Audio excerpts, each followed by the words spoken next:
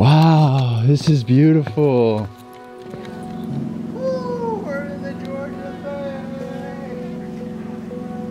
That was a little scary. I've been a little bit more stressed since we saw the rattlesnake. Hi, we're Jen, Elliot, and Ollie. In 2019, we left the United States and backpacked through 11 countries, all before deciding to come back home and try something completely new, pivoting into boat life. Our current adventure is America's Great Loop, a 6,000-mile journey through small towns, big cities, and the wilderness from the eastern portion of the United States, through the Great Lakes and Canada, and down the Midwest rivers, all aboard our home on the water, Pivot. Make sure you subscribe as we share our journey through the highs, lows, and everything in between.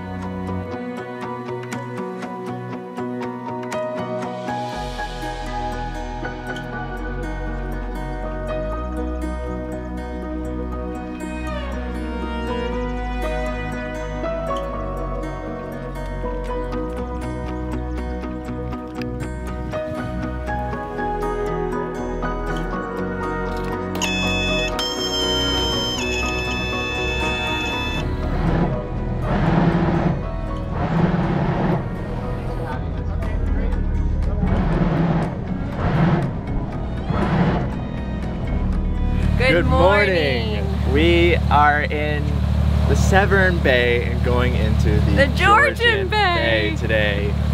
I can't believe it. Today is one of those days that we've been looking forward to for such a long time, and we are so excited to be here. And it couldn't have started better. Last night and this morning we were at one of our subscribers' houses, and thank you so much to Michael and Shawneen for hosting us. We really appreciate it, and they are future loopers, so they're gonna have a great time. Yeah, thank you so much. We really appreciated it. And today we have only a short cruise. We're going to be taking the small craft route here in the Georgian Bay, and that's gonna start with the Beausoleil Island. And so we're gonna try to find a nice anchorage, do some hiking. It's gonna be fantastic, and the water is like glass. It's amazing. One of the things I'm being very careful with now that we're in the Georgian Bay, which is Rock City, is staying in the channel and going to marked channels. So going to Beausoleil from where we just were near Victoria Harbor, kind of Midland area, Navionics auto-routed me, which would look like a great path to Beausoleil, to the anchorage we're going to. But looking at the route a little bit closer, the charts looked fine, the depth looked fine, but there's no buoys in Navionics and no markers.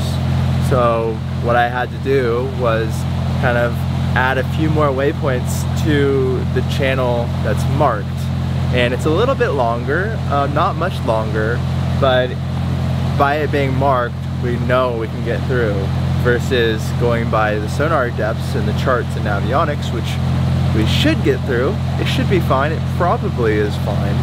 But the risk when you run aground here is it's a hard grounding. These rocks have been here for millions of years.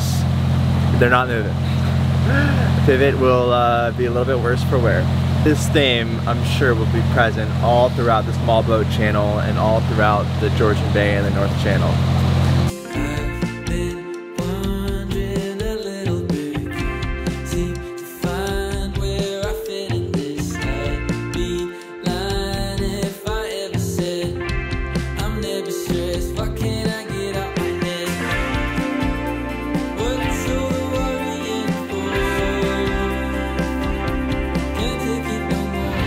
There are so many boats out today. It is like perfect weather. It's Friday. It's pretty warm, so it's a good day to go swimming. And we are approaching our final destination, which is Chimney Bay. It's an anchorage in this protected area near Beausoleil Island. And there's already a ton of boats here. So we're gonna kind of just go slow and you know, try to find a spot. We haven't anchored in a very long time. Not on any of the canals, once in the Thousand Islands area, but now it's back to anchoring. So we're gonna go back to the basics, make sure we give enough room to swing. The big tricky thing is stern tying to the rocks. We've never done that before. We know we will do it in the Georgian Bay, but we don't know if it'll be the first place or just later. Yeah, we saved a spot for you. Thanks. Safe travels. Take care. See ya. Well, our friends from Wildlife, who we were at the dock with in Big Chute, just came out of Ojibwe. I'm sorry if I'm pronouncing some of these improperly, but they just came out of here. There's a dock here, and which means there's a spot now. So we're gonna nick on over to see if it works. And because the thing is, you have to pay when you come onto the island anyway, so might as well be on a dock. It might be more expensive, probably is, but we might do that instead of anchor. We'll see. We're just gonna nick on over and then turn right around if it's not good.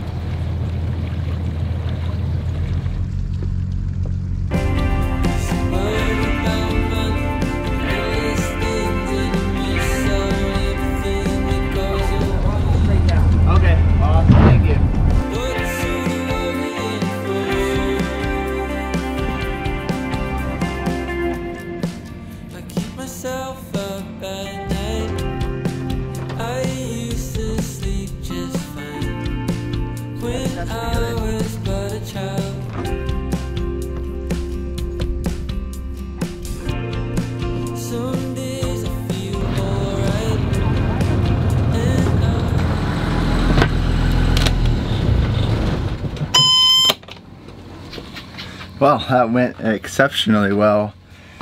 We decided just to take this dock because it'll be easier for us to just do our hiking and activities that we wanted to do here. We haven't decided if we're gonna stay here tonight or leave. The difference in staying for the day and the night is 50 cents a foot. So it's 50 cents a foot to stay for the day, $1 a foot to stay for the night. But the reason why I'm sort of iffy about it is because it's very hot today.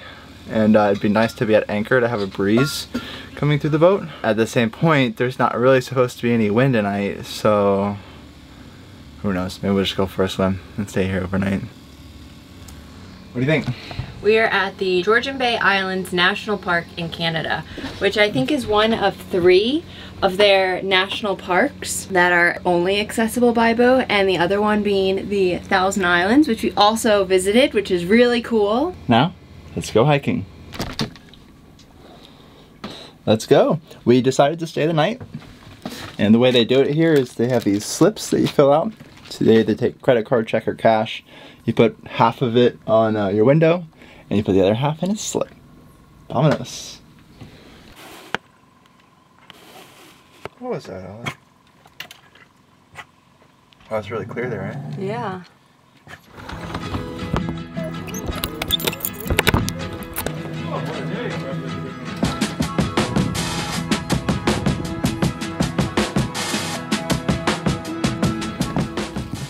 Or we have been forewarned many times about the rattlesnakes that are here on Beausoleil Island. They are Massasauga rattlers, could be pronouncing that wrong, but they are small rattlers and they give a very fierce bite. Not deadly, but yeah, you need anti-venom and you need medical attention. So we've been told about stories that people have been helicoptered out, flown to the local hospital and addressed. So we're going to be very attentive, very attentive to the rattlesnakes. That goes mainly for Ollie, making sure she stays on the trail. She's gonna be on a short leash. She's gonna be on a short leash. Oh, this is beautiful. Oh my goodness.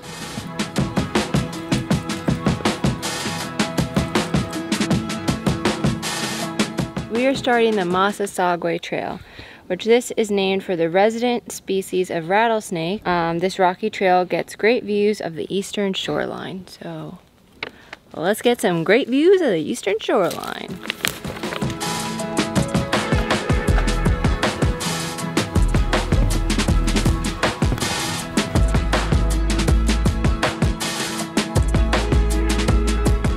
The trail's pretty well marked. They have these stakes in the places that it's ambiguous, but it's pretty, you know, makes pretty good sense. Here's a placard. So this is how big it is. See, it's not huge, right? Barely sighted, preferring to avoid detection and take shelter. They're the protectors of the plants. It's pretty cool. So over 20 boats here. This is where we were planning on going. This is the Chimney Bay anchorage. And so it pivots just that way and then that way. But look how clear this water is. Wow. Oh, wow.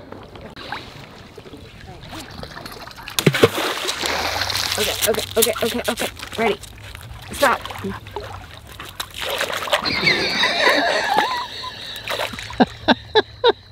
She like tried to put the brakes on and then realized she was sliding down. Let's go.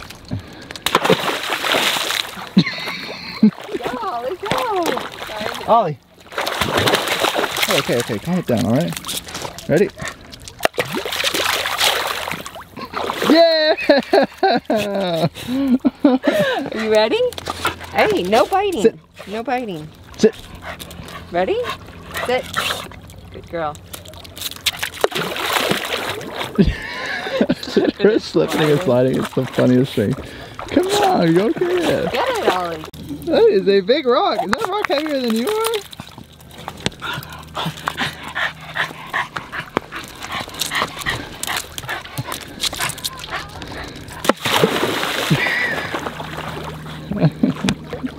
Oh, he's got strong neck muscles there. Yeah, and jaw muscles. Good, you're good. Keep going. Yes, swim. She's really going out there, eh? Good girl. Good girl. Okay, let's go back. Come on. Okay, yeah, you can bring your rock if you want to. Good job, babe. Good job. Great rock. Great work. High five. Okay, lead the way, Newt Pupper.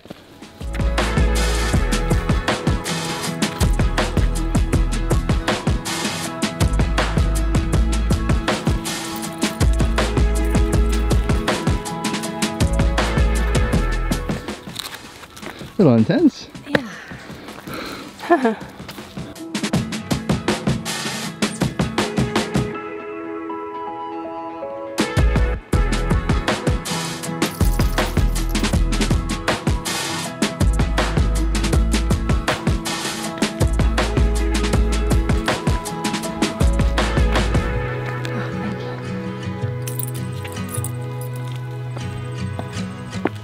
Paths have been very rocky, so we're just walking on like huge massive rocks. It's not even like individual boulders, it's just like the rock. I don't know what else to call it, which is very different than majority of our hikes that we've experienced in the southeast United States. So we're really enjoying the different terrain and the different views that we have.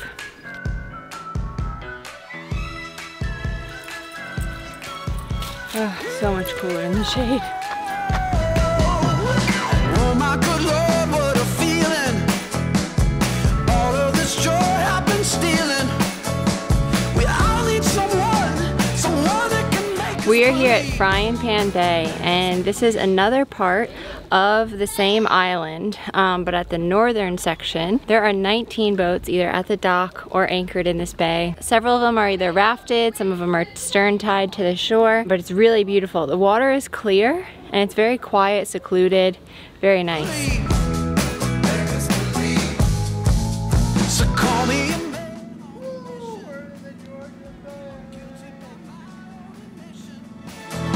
Locked up, but I break free. No chains could ever take me. Can't stop, won't stop, don't stop now. Stay. Aboriginal trappers from the Lake Huron area would come here to Frying Pan Bay as a stopover point in between trading to spend time with their family. So many places on the loop, you either hear like you learn the surface level to in growing up in school, in history class, and then other places you know none of the history of. And so like learning the history, it's very interesting and like gives a deeper appreciation for the area and what this place meant to other people. I'm standing on the trail right adjacent to Goblin Lake, and I can see that my feet are at a lower elevation than the top level of the water on Goblin Lake, which is kind of freaky. It's a little, it's like a mind twister. Yeah, I wonder if this was done by a beaver. They said there are beaver in the lake. Oh yeah, there could be. the Georgian Bay, which holds the 30,000 Island, which is the largest freshwater archipelago in the entire world, which is such a neat thing that we're here and experiencing it. Yeah.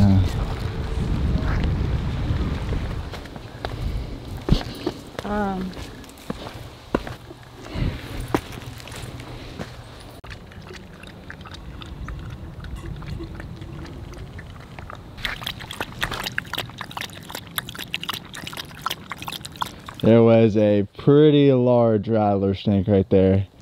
It did not rattle, and it did strike at me. Whew.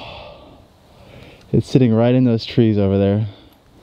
We could just step back, did not film. Oh my god. Okay. Here, you take Precious? No, I'm gonna hold Precious, okay? Okay.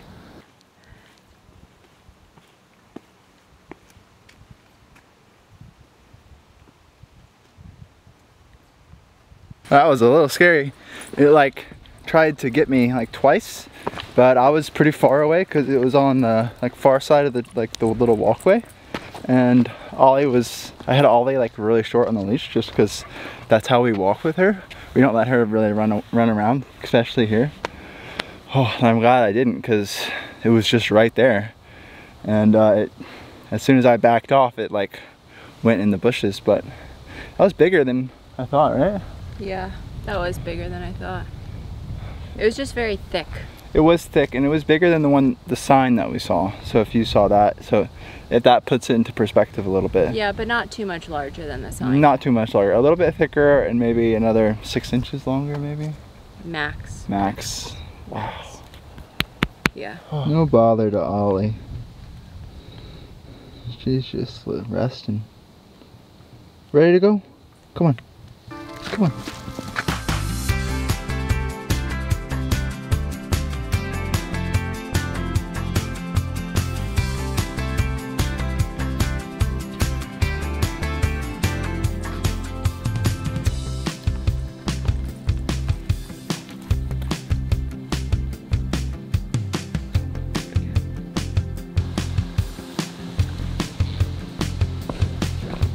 Our final turn for the day is on the Portage Trail, which goes back to the Ojibwe dock.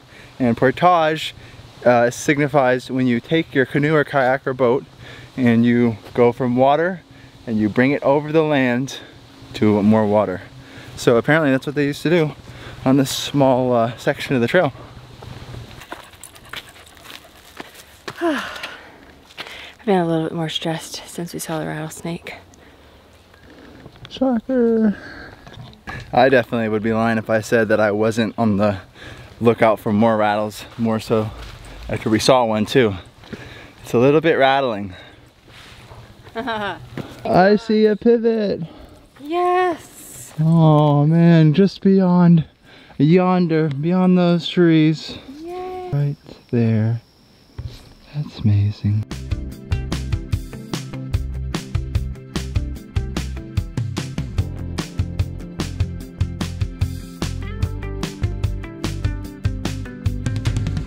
That was about 4 miles and just about 3 hours of hiking. Good job.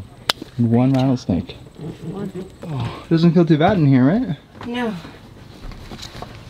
We've learned in a few thousand miles in the loop, if you're staying on the boat and it's hot, put the window shades on immediately, because we always put them on in a marina, or most of the time, for privacy, but really for shade and sun, that's what really helps with keeping the boat cool.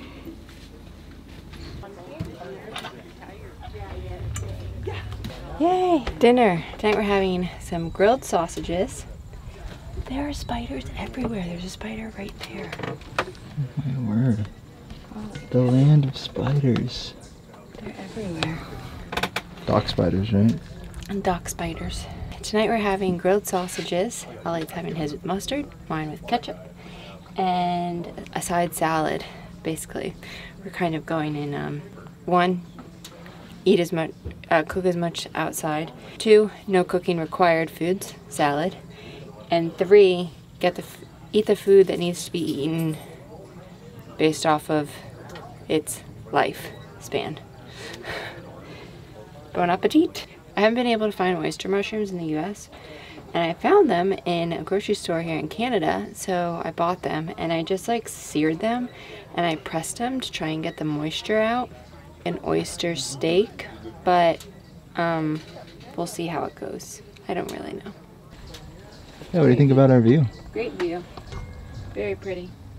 Yeah, sun's very bright right now. Yeah.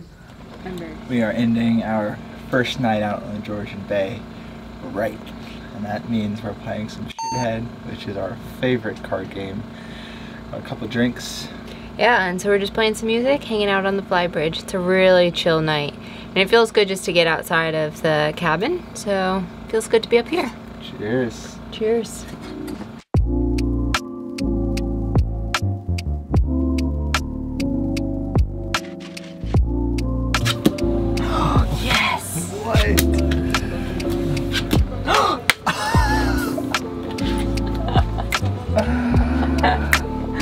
Yes! High five! High five! Ollie, high five. No, don't high do five. it. Don't do it. Come on, high five. Come.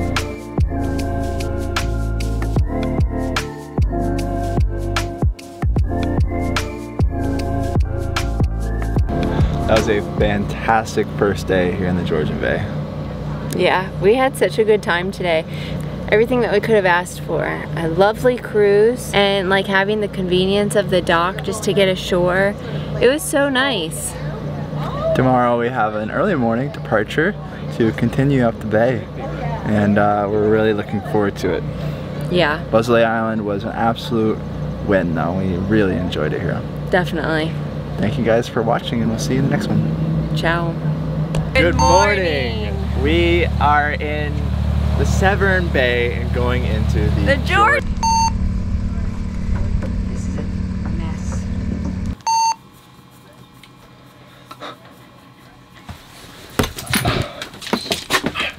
Now this trail, hold on. Ollie? There's snakes about here. What?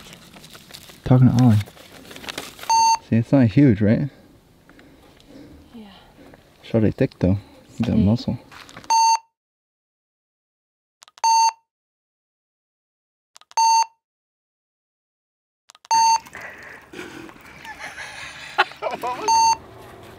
Sorry. Crazy dog.